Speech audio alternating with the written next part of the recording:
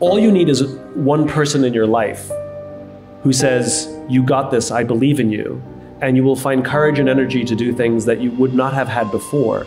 But more importantly, that person needs to also say, and if everything goes wrong, I will be there for you, and I will be there with you, and I will be in the mud with you, and has the ability to say, something's wrong, I'm worried about you. And I think burnout happens when you're attempting to do all of the things you see other people do and not realize that they have deep, meaningful relationships that you can't see. And you think, falsely, that you have to do it alone. And that's when burnout happens, because you don't, as an individual, have the energy. But in community and in relationship and in friendship, it's remarkable, including knowing when to just take a little break to recharge.